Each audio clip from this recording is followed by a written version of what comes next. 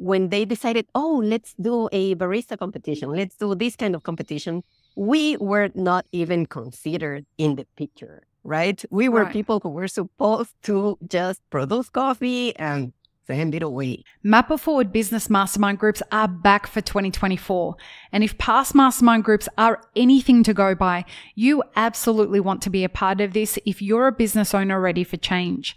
Spots are limited to 10 people per group. And if you own a business in the coffee sector and are looking for support in a nurturing and focused group coaching environment, this could be the thing that helps you through these challenging times in coffee and jumpstarts your planning for 2025.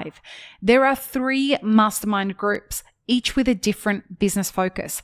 I will be your coach, and the first one will be focused on strategic business planning, the second one on business growth, and the third on increasing your sales in coffee, both B2B and B2C. Groups start the week commencing October 7, and prices start at $189 per month for 3 months.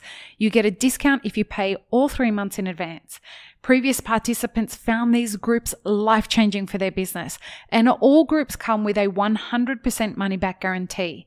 If you're interested in finding out more or registering, head to mapitforward.coffee/group coaching or check the links in the show notes for details. Welcome to the Daily Coffee Pro by Map It Forward, friends. I'm your host, Lee Safar, and this is episode 3 of a fascinating 5-part series with Camila Khalife.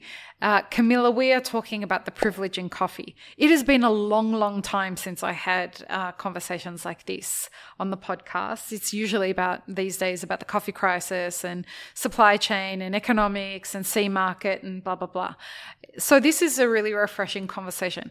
Before we get further into it, I just want to remind people that since we can no longer have sponsors on this podcast, I would really, really appreciate it if you would share this podcast with your friends to help us get the word out about the podcast.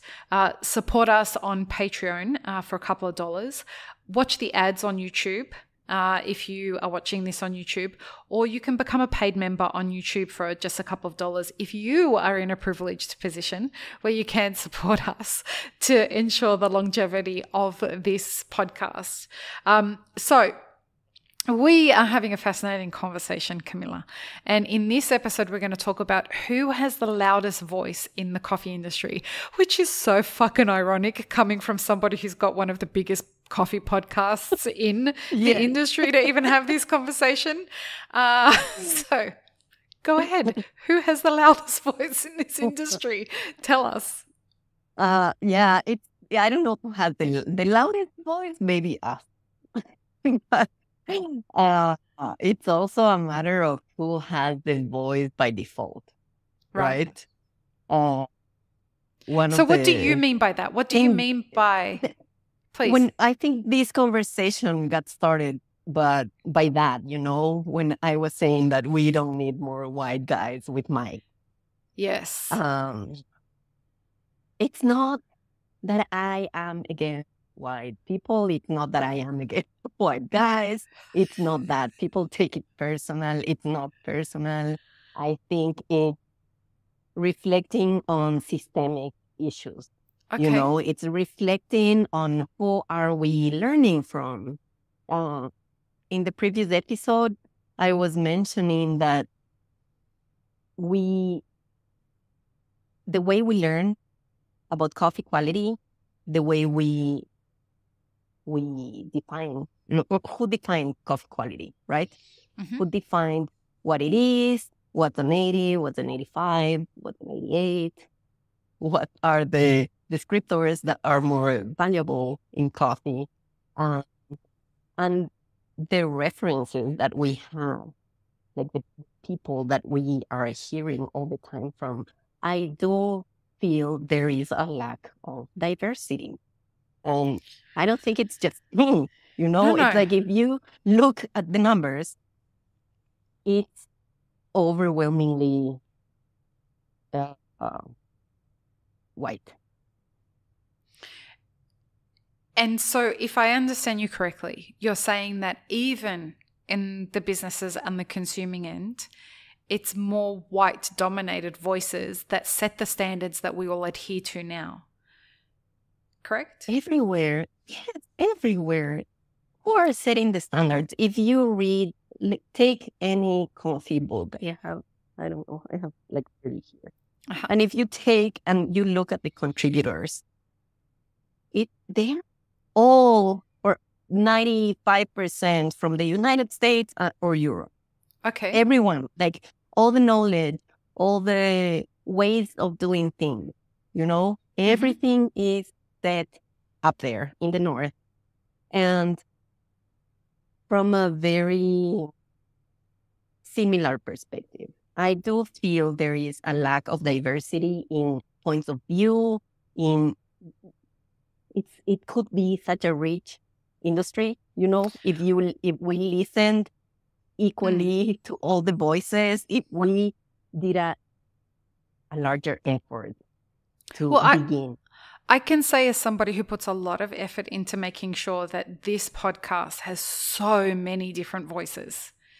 This is one place in the industry, and I'm so grateful for everybody that listens to this podcast, because what it tells me is that we are open to hearing that we don't know everything, that we want to hear and consider other voices, that that I hear from people all over the world that tell me, thanks for having this person on because I never considered that opinion.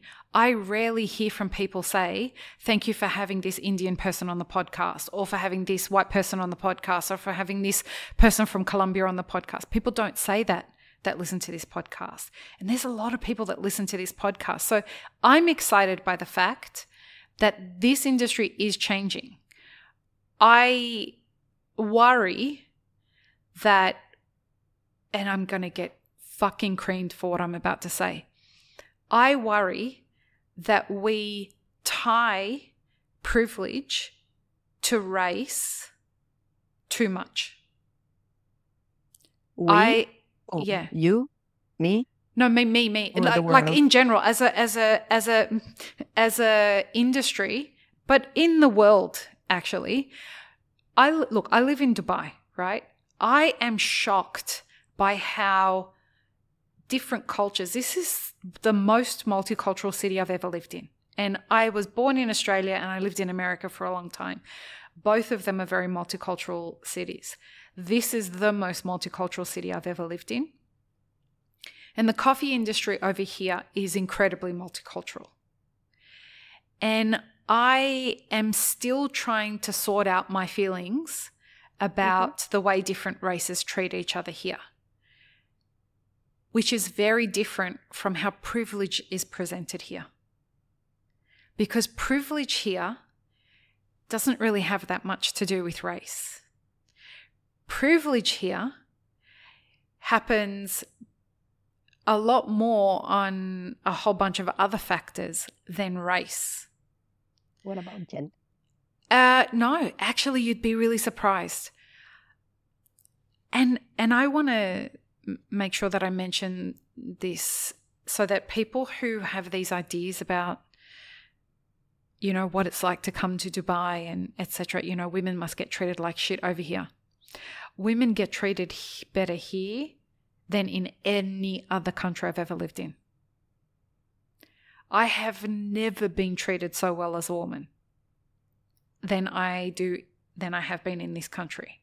I have experienced next to no sexism here, and I am shocked at it. And all of my girlfriends here say the same thing. I am completely shocked by it. And so this place turned my head upside down. I wouldn't tell anybody to come and start a coffee business over here unless you have a globally recognized brand. Please, folks, all this hype that you're hearing about, come open a business in Dubai. There's all this opportunity in Dubai. There's 26 fucking coffee venues, 26,000 coffee venues in a city that has 3.6 million people. Unless you have a globally recognized brand, you've got no business coming here. There are a lot of people here that will convince you, yes, come to Dubai, open your business in Dubai. There is a lot of opportunity for people who have a globally recognized brand. If other than that, no. So I hope I don't get kicked out of the country for saying that. But anyway, what it has got me thinking about is this idea: if privilege and race are not as correlated as I thought they were in a city like Dubai. What are we doing in coffee to have?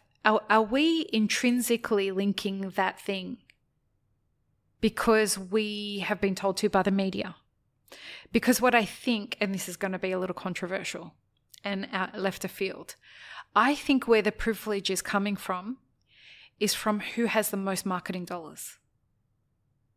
Marketing what? Dollars. I think that especially when we're talking about who has the loudest voice in the coffee industry, whoever has the greatest ability to do the trickery and fuckery that comes with marketing. So whether it's lying to people, whether it's tricking them through advertising, whether it is manipulating different markets, consumers particularly, to say that they should be buying this product or shouldn't be buying that product, whether it's people writing articles that tell lies about co-fermented coffees and infused coffees, all of this is hijacking the actual narrative of what's going on in the industry and using that narrative for your own purpose. That is privilege. That 100%. That privilege, I'm not sure that that's tied to race. I think that that's tied to integrity.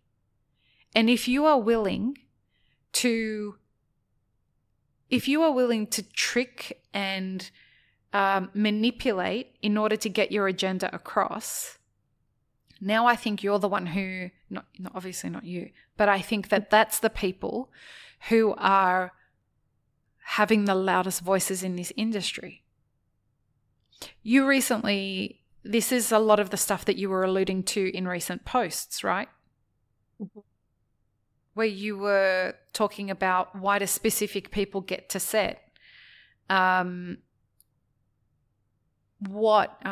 don't want to refer to the specific post, but you're welcome to. I can't.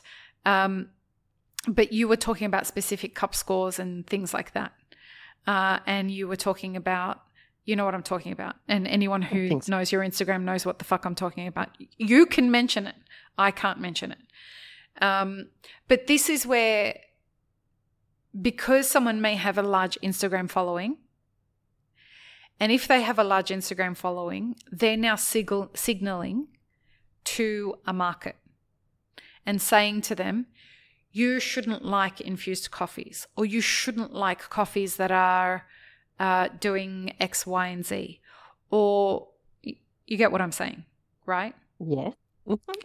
And so when people are building these communities so that they can build it, I call them cults. You're building a cult so that you can have people who do what you want them to do. And then you have the largest voice in the industry. And this is everything I stand against. Because what you're doing is taking the microphone and making your agenda the most important agenda in the room so that you can sell more shit to people who don't need it. Yes. I think what you're saying is completely accurate. In the consumer-facing side, Mm-hmm. I feel there are a lot of coffee influencers, let's say, Mm-hmm. that use their mic to perpetuate, let's say, messages that continue to center the attention on the north, on, like, let's say if you are talking a lot of me coming from the quality side of coffee, I Mm-hmm. feel that when we are talking about the specialty coffee in general, we are looking for high quality everywhere, right? From the coffee, and then we get into the discussion if co-fermented is high quality or low quality. Is it valid or not valid? So then we go to the next step. What is like a good roast versus a bad roast? We get to a good brewing device or a good grinder versus a shitty grinder. So we are all the time looking for top quality. And we are all the time looking at this duality, right? So it's good versus bad. So I feel when these people grab the microphone and say, this is good, they are automatically saying everything outside it is bad. It's inherently bad. And we are like missing the chance of having a range, a spectrum of everything. And we are, it's very, the cult, I couldn't agree more with that term, because I feel we are, as an industry, very dogmatic, It's like, this is good, this is bad, this is yes, this is no. Like everyone is, and the amount of people that gets affected by that way of thinking and communicating is huge, because more often than not, the vast majority of coffee people fall into the outsider, right? The coffee that is below 88, coffee that is whatever, right? Like everything that you, going back to what you were saying about privilege tied to race, I think that historically it has been like, since the colonial era, the privilege and the power stayed on one side. I love to see that there are places where it's not so tight. I love to see there are so many layers and there's so much diversity, like in micro climates in coffee.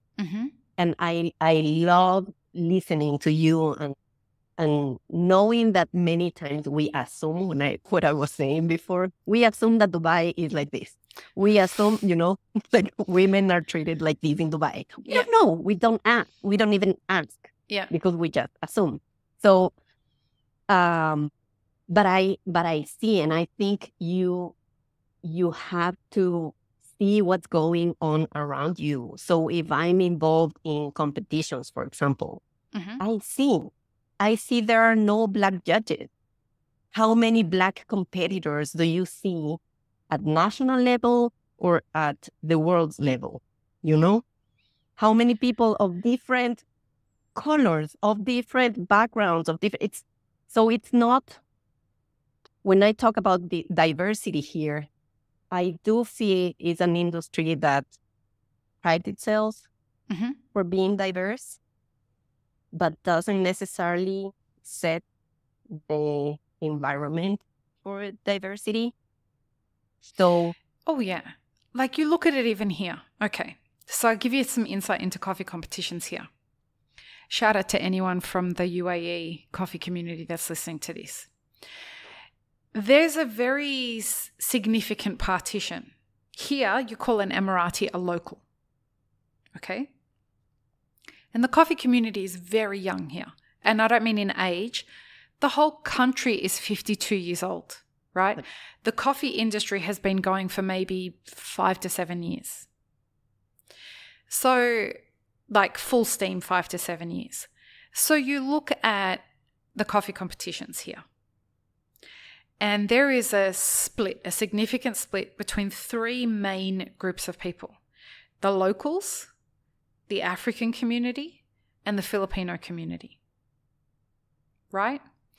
And there is severe competitiveness between those 3 communities. And I could tell you stories of how people are talking about cheating and talking about how the Filipinos make sure that their people get into the finals and they make sure that the Africans don't get in by making sure that they end up on the same blah, blah, blah, blah, blah, blah, blah, right? It is wild what goes on here. But then you remember the same shit goes on in America, and the same shit goes on in Colombia, and the same shit goes on in every country where these competitions exist.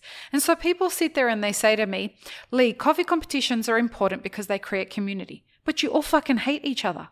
What kind of community is this creating when you're all competing against each other?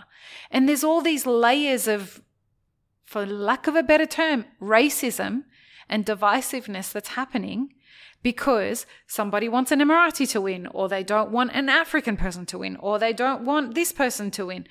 And now what we're doing is, instead of creating an environment where people can actually come together and learn from each other and prop each other up and actually succeed, the thing that they're not understanding is the majority of anyone that's going to win in this competition is not going to be able to go to the world title in America because no one's going to give them a fucking visa to get there. Yes, exactly. Many times I think about not only competitions and coffee events and coffee opportunities in general. I feel they were invented and they were created in a world where we didn't count. Who's we? We people from the global south, we people from producing communities, we people who are not in the traditionally consuming country. Okay? Mm-hmm. And so when they decided, oh, let's do a barista competition, let's do this kind of competition, we were not even considered in the picture, right? We were people who were supposed to just produce coffee and send it away. And when I started in coffee, and it was not long ago, it was hard as a Latina to build relationships, to get in that world. And the environment is not inviting for diversity. You don't feel welcome. And I feel that's changing, definitely changing. Mm-hmm. I want to make sure I contribute to that change. But when I look at them, I'm like, of course, they were not designed for us.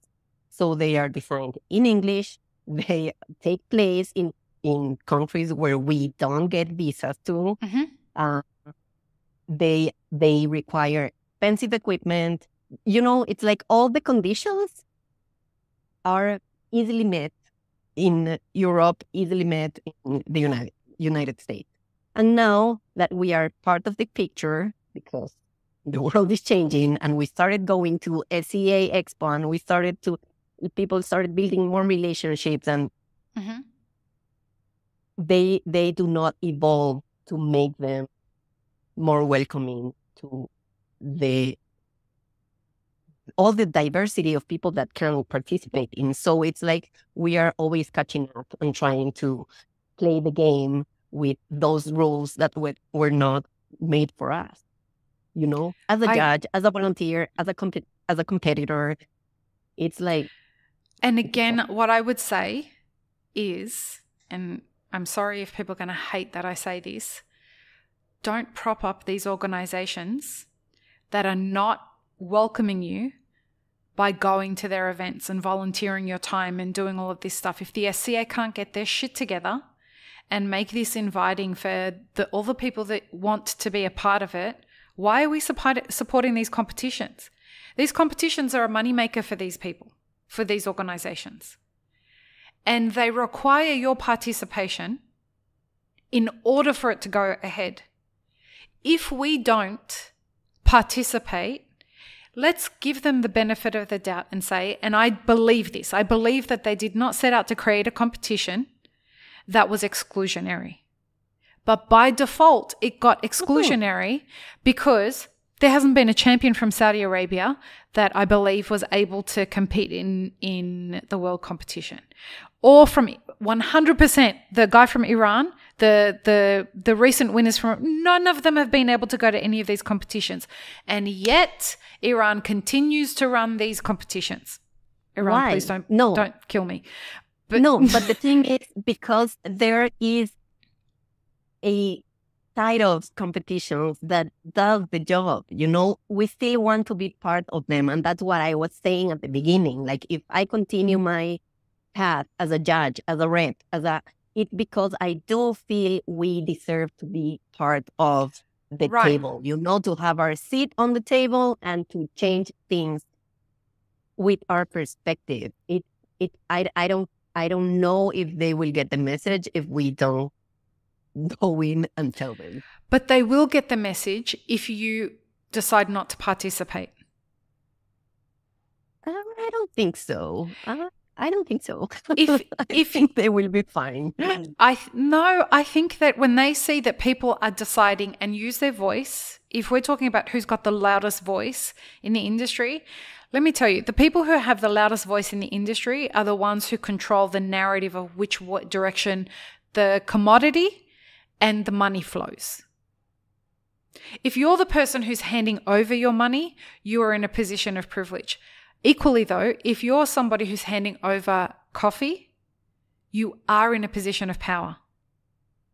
You may not know how to use that power, but that doesn't mean that you're not in a position of power. And it may be very, very, very difficult to say no, but you are in a position of power. More than any time, we are now in a position of power if you're a coffee producer, because supply and demand economics and the C price are definitely showing you how much power you have, and your ability to turn around and say, no, you didn't treat me well when I had loads of coffee that needed to be sold. Now I get to pick and choose who I get to sell this coffee to. But that same power needs to be something that when you're in this moment where you can make all of this money, to then be able to turn around and say, how am I going to make my situation better when the price goes back down again?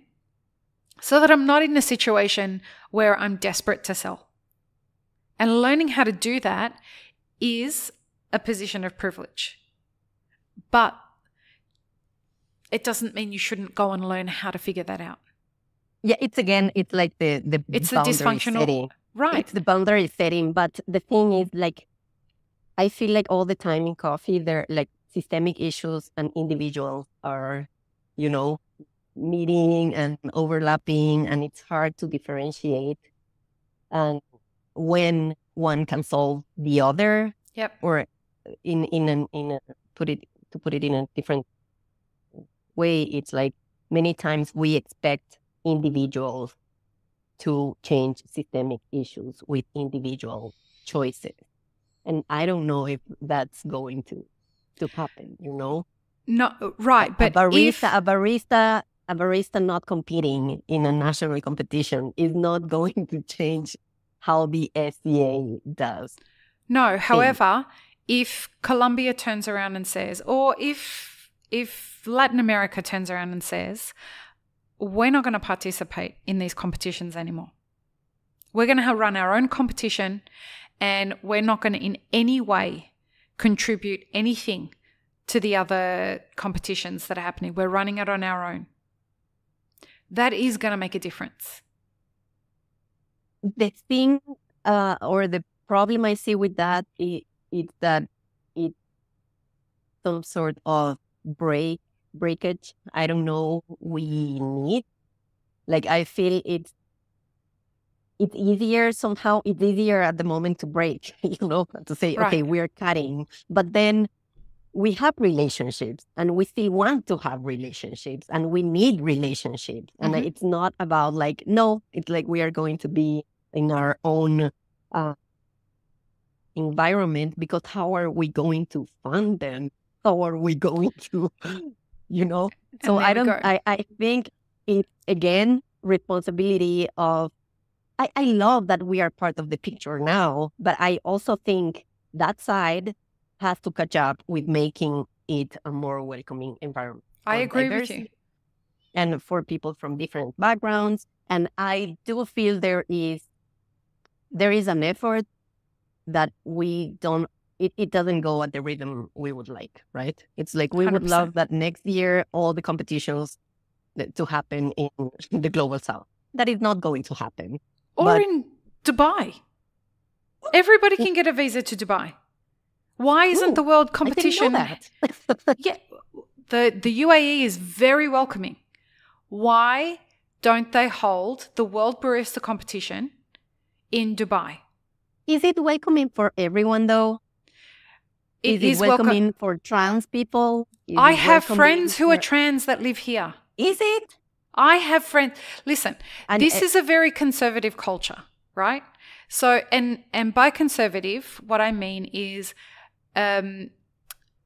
even between a hetero couple, public displays of affection are not a part of this culture, right? It's just something, it doesn't matter what culture you come from, public displays of affection are just not something that happens here, right? No, the Latinos are fucked there. No, I think we should have that here. I think, hey, it's not all going to happen in 1 year. I agree. It should happen somewhere in the global south. That's the point. It should happen. It should go everywhere. They should be scattered more. Yeah. It should, because if they have them here, like trans people, so help me understand something now that we're doing this, right? I did not know the conversation was going to go in this direction, but what is a trans person expecting to come here and do that they think is going to get them into trouble? I don't think I can answer that question. Of course, like that would be shutting their voices down. Right. Okay. Yeah. But to say that a trans person would not be welcome here, in order for us to answer that question or to make that statement, you'd have to understand what a trans person is coming to disrupt here if they feel that they wouldn't be welcome here. Because as I said, I have friends who are trans here. So there are trans people who live here. There are friends of mine, gay couples that live here. It's not like everyone's like, yes, come do the LGBTQI Pride Parade here. That's not a part of, but we don't celebrate Valentine's Day here either, right? Like it's not, we don't do public displays of affection. Maybe we do celebrate Valentine's Day, but all these, but the thing is, and this is completely out of the topic. We went there. We went to rabbit hole. But anyway, I think if anyone, no matter who they are, can't be their full selves anywhere, that is not okay.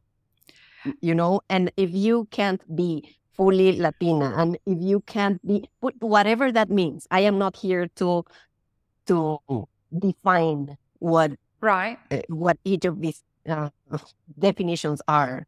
Right. But I do feel that many times and to go back, we set an environment that is friendly for ones and not the others. And we don't stop and think, is everyone going to feel comfortable here? Is everyone going to feel welcome? Is everyone going to feel like asking questions, like raising their hand, like letting us know if something is not right?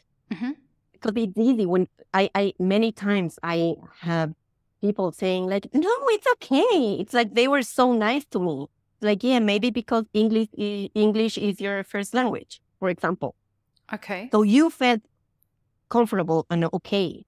Did I feel the same? Is everyone feeling the same? So I do feel like if we pride ourselves for being a welcoming and diverse industry, every one of us, and with more privilege, more responsibility for this, is to set environments where everyone feels as welcome, as comfortable, as entitled to speak, and not building courage to raise your hand and to have your voice heard, And I agree with 99% of what you just said, right? I love the idea that may be a world that we live in.